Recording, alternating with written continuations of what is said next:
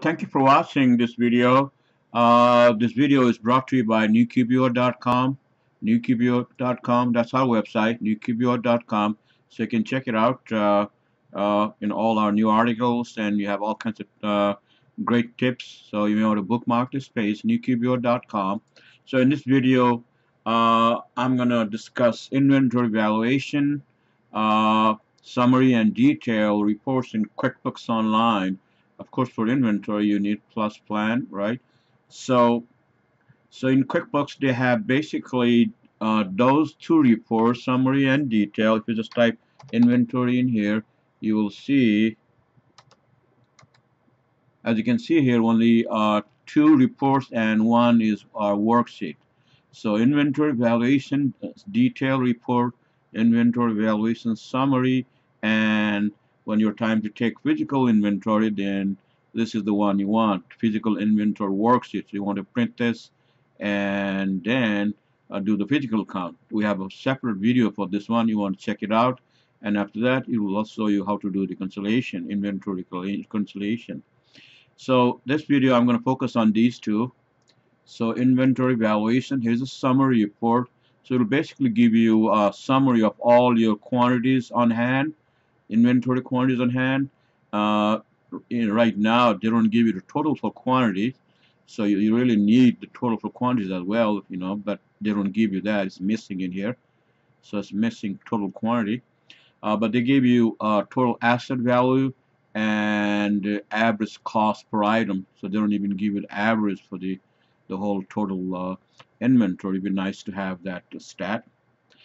So at this point, this is what it is. So 341 is your total valuation, right? And in principle, this number, it should match with your inventory asset account that you have on your balance sheet as your current asset. So if you go to the your balance sheet and go to inventory asset account, as you can see here, the total here I have is 341 as of 341,809.50 as of August 4th, and this valuation report, when you run it, is also as of same date, right? August 4th,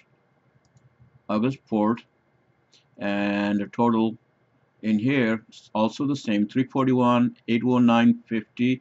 On the valuation at the bottom, you also have the same number. So that means both comes out okay. So if there is a difference, if this number is higher or the number is higher, it could be due to many factors, so that's why you need to reconcile all these negatives and do the physical inventory and all that good stuff. And now let's move on to the valuation detail report in here. So when you run, it basically give you for the current month, it looks like month to date, right? But it'll give you beginning balance. That means no transaction for this current month. And if you need to do the see the whole details, at the bottom they don't give you total either. So there's no total. There's no 300, 309, 341 number in here. So it'd be nice if they give you 341 number asset value on the detail report. So they don't have that either. So anyway, so basically, if you need to, let's say you have something like this, and you can click anywhere, then you have to change the report period, right? So if you just change this to report period, and let's say all dates, or you can do it from here too. Actually, you can just select the do a few other things in here too. So it's basically in here you have to change to all dates and run report. Now you'll see all the transactions related to that particular product item.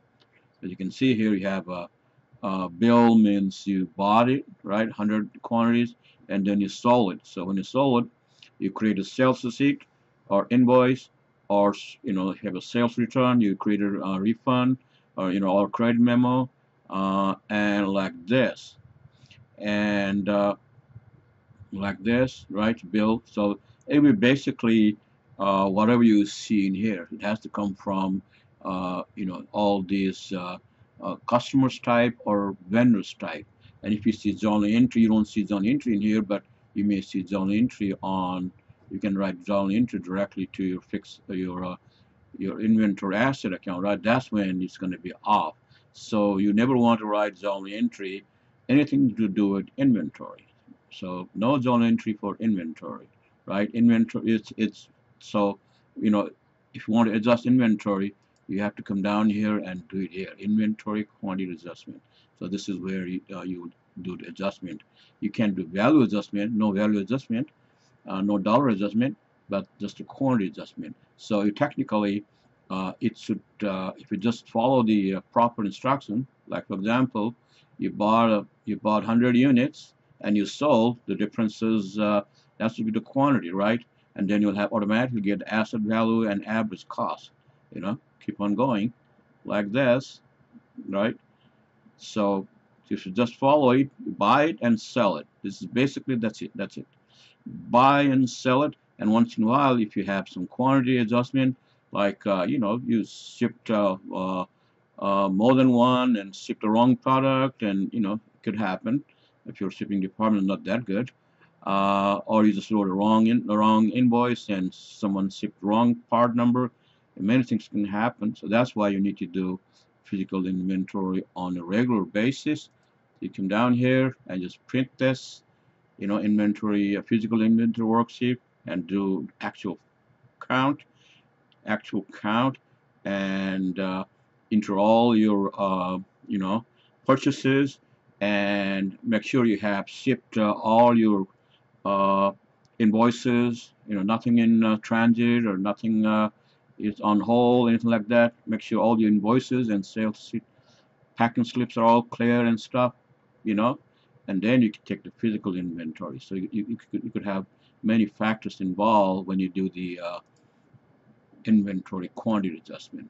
So once you come down here, and then all you have to do is, you know, let's say this, as you can see here, negative here. It can't be negative.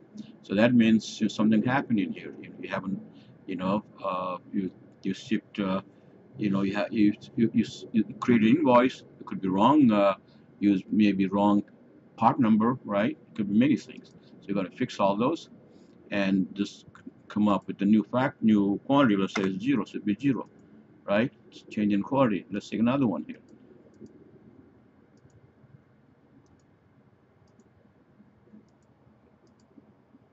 like this, you know. So it should be zero.